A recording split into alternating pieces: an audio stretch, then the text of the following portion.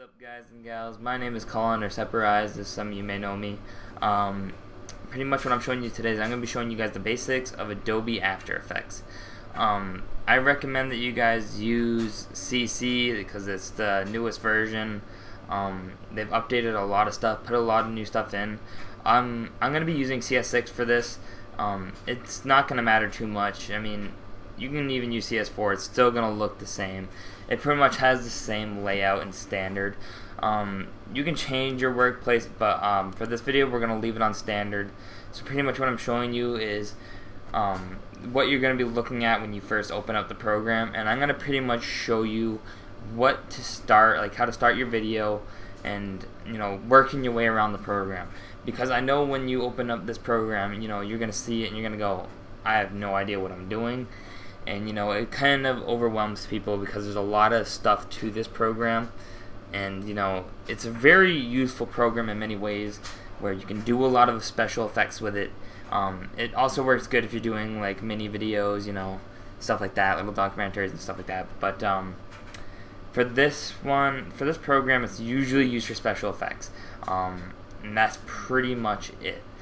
But this program is very useful. It's going to benefit you in many ways, and I feel like it's a really good program to start out on, because once you learn this product, this program here, you're really gonna get to know a lot of Adobe products, because a lot of them are the same and they have the same render engine and the same features usually. So yeah, I'm gonna get right into it and just showing out the home screen and what everything does. So this top left corner here in this box area here where it's highlighted, this is your project panel. So this is where you're going to be importing all your videos and your sound, your music or your voice files, and your actual videos themselves. So this is where you're going to want to import that. This is also where you're going to want to start your new composition, and you can build folders and pre-comps off of this. I'm going to tell you guys about pre-comps in a later tutorial, and stuff like that. This is mostly just going to be run over the stuff for you. Also, right next to it in the same box area, you have effect control. So the effect control is where you're going to see your effects, that when you drag your effects from here or from here if you would like, they're going to pop up over here, and this is where you can edit them.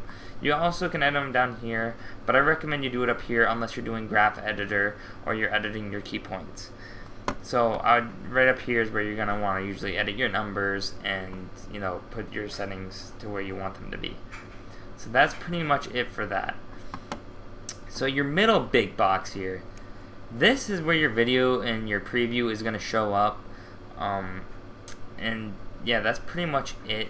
You have options on here also. I'll go over these a little bit later in the end of the video when I pull a video up, but other than that, I'm just going to show you guys the rest of this. Your info, you don't really use this too much. You usually only use the audio, and you usually use the audio just to make sure that you're not red barring, because you really do not want to redline this because your audio will distort.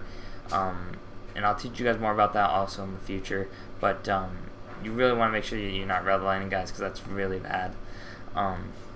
Right below it here, you have your preview. So I know a lot of people, when they start editing and they want to check out what's going on, they hit the play button to see what they're doing. Do not do that. You're going to wonder why you're not hearing audio and why you're only seeing choppy video. It's because you hit the play button. When you are doing something and you want to see how it's coming out, you want to use the RAM preview button. That's going to show you what your video is looking like in real time. Now, unless you have a rather nice computer, I recommend like 8 gigabytes of RAM or higher in order to run a really good RAM preview, or else it's going to go really slow. If you don't have that good of a computer, I recommend changing your quality, which is right here. It's at full.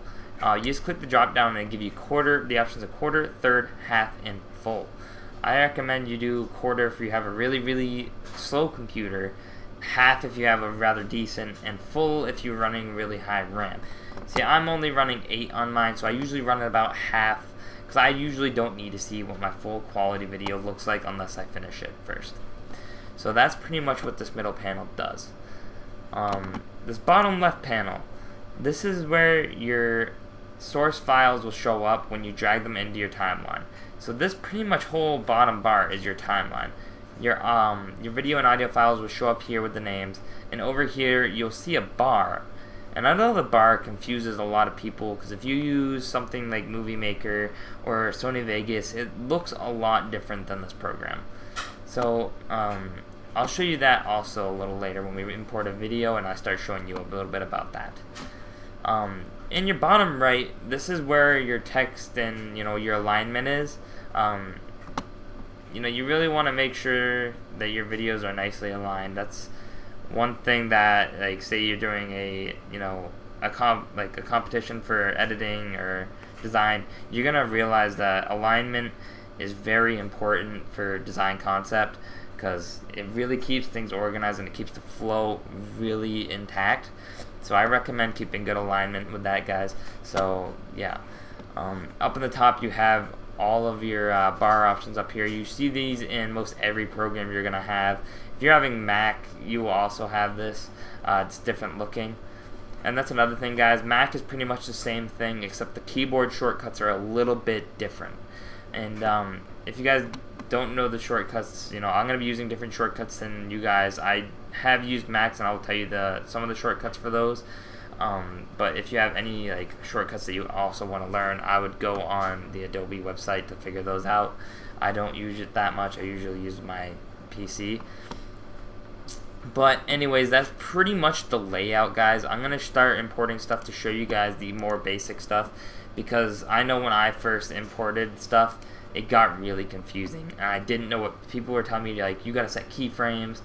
I didn't even know what keyframes were. So I'm going to also show you that real quick. So right over here is where you're going to want to import. You can also go File, Import, you can Open. I usually just go over here because it's just a quick way to do it. So you can just go ahead and hit Import, File, and I'm just going to go to my editing file here, and I'm just going to grab something. You guys will most likely be using this for either Call of Duty or, video games or real life. I'm mostly just going to show you a simple video here. Let me just do my speed art that I did. So I'm just going to go ahead and import that. So once you select your file, you're going to want to go ahead and select it and hit Open. So now you see you got your file here. I don't know why it was down there, but it's up here now. It usually will be up here. So I have my file up here. Now you say, well, nothing's showing up in the composition box over here, and your video is not showing. It's because you don't have a composition yet. Your file is imported, but it's just in the media browser. So you want to go ahead and you're going to want to click this, and you're going to want to drag it to this little artboard here, because this is where your composition is. When you click and drag it to this, it'll make a composition based off the settings that you recorded that video with. So now that your video is in here, you can see that the video is up here, and you can see it here. As you can see, it's on full. If you have a not that good of a computer, you can hit quarter quality. You see it distorts the quality, but you can RAM preview it quicker that way. I'm just going to go ahead and put that to full. So as you can see, guys, right here, I have the name of the file here over here to the left. Now, this is where you're going to also have options like your drop down, and you're going to be able to edit stuff like that. You have preset effects on every single file that you have. They already have some preset effects that you just have to edit yourself, but there's more over here that you can also play around with if you want to. So I'm going to show you guys a little bit about keyframing. So oh yeah, also guys, this is the bar right here I was telling you about. People don't really understand what that is. That's just your video thing. Like, it's just an easy way to keep track of your videos instead of having audio files underneath it and everything. It just compacts it all into one. That way it looks easier for you. But yeah, that's pretty much that. So to get started off with keyframes, there's keyboard shortcuts you can use, but for now we're just going to hit this arrow drop down right here. See, these are the preset effects that you can use on the file itself. You have transform and you have audio. Audio is if you just want to edit the audio. You have the waveform, so you can see what the audio looks like. That's just the audio waveform. And this right here, this is actually an effect to say if you wanted to your audio to fade in but you can already see in the waveform I already have a fade in on this video. So that's pretty much that. I'll show you how to do that after. Transform is your actual video effects that affects the look of the video. I also already have a fade in here, but I'm going to do one just for the purpose of this video so I can show you guys what it will look like. So here's the preset effects that are on the file for editing the actual video and picture of the video. So you have your anchor point. You won't really be using that too much. That's mostly just this right here. You also have your position, scale, rotation, and opacity. Position is the way your video will move left, right, up, and down. Your scale is the size of the video. Obviously, you guys probably know that. You know, it makes it bigger, makes it smaller, so on and so forth. It's going to Control Z that. Your rotation is the way your video will be. Like, say if you wanted it to turn a little bit, it's going to look weird right now, but that's just a rotation for you. So that's what the rotation is. Whoopsies. Let me just get that back up for you guys. So yeah, that's that. I'm going to show you keyframes now. This stopwatch right here is actually your keyframe. Don't let that confuse you. So this is actually where you're going to want to go if you want to make a keyframe. But this is where I got confused. I used to think that I had to set one of these stopwatches every time I meet a keyframe. So let's say I just wanted this to be 0 for scale. And then say come over here to about 10 seconds and say I wanted it to be 100 here. See, I used to think, oh wait, I just changed that thing there, so I need to set another keyframe.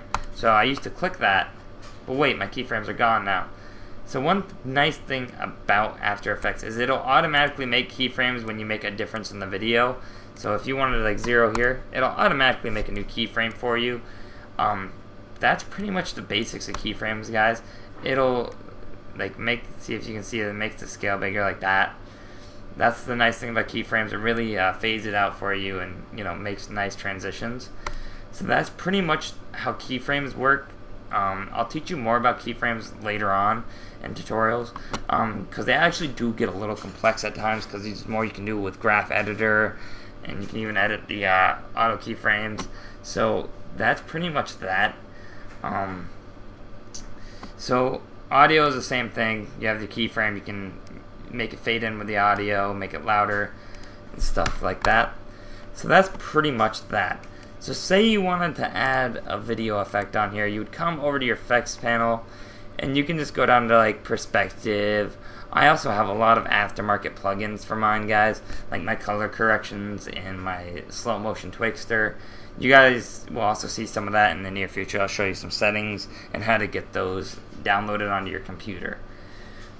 But other than that, that's pretty much it for understanding After Effects. You do also have your toolbar up here. I don't use it too much. I do use it sometimes. I don't usually use the zoom tool because it has a zoom over here. I usually keep it on fit. Say you scroll your thing on accident and you're all the way out here, you can just go here and you can go to fit and I'll bring it back up for you. And that's pretty much that. Like I said, you have your resolution here. Sorry about that, guys. My voice was kind of getting lost there. But anyways, that's pretty much that for this here. I mean, you have your pen tool like any other Adobe product. You got your shape tools, your text tool, your brush tool, stamp tool. It pretty much is like a Photoshop and a video editing software, which is really cool, guys, because, you know, if you thought Photoshop could do a lot, video editing can do almost just as much, and it's very cool, guys. Once you really get into it, you'll really start liking editing. I absolutely love it. It's one of my favorite things to do, along with graphics. But that's pretty much that. I'll show you more of the tools and more keyframing and effects later on in more tutorials. I'll show you how to do cool stuff like that. But other than that, that's pretty much this video, guys. Stay tuned for more tutorials. I'll be doing some on Photoshop next time to show you the basics of that, just like I did with this one. Because I know these videos can, you know, really help people out, because understanding these programs when you first open them can be very confusing. It looks very complex, and it's just very hard to understand. And I can understand that from your guys' perspective, because that's how I did when I first started. I never took classes when I first started doing this. I kind of just went right into it and just, you know, got the program, opened it right up, and then I just looked at it and I was like, I can't do this. But, you know, once you start learning from what you just obviously did and just look it up on YouTube, you will find so much on YouTube, guys. This is where I learned how to do all my stuff.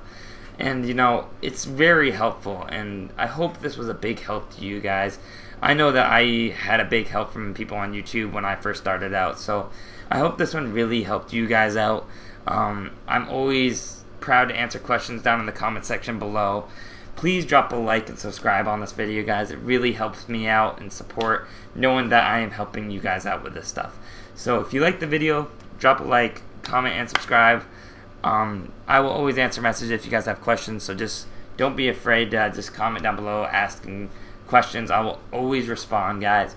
So other than that, it's your boy Sepparized or Colin.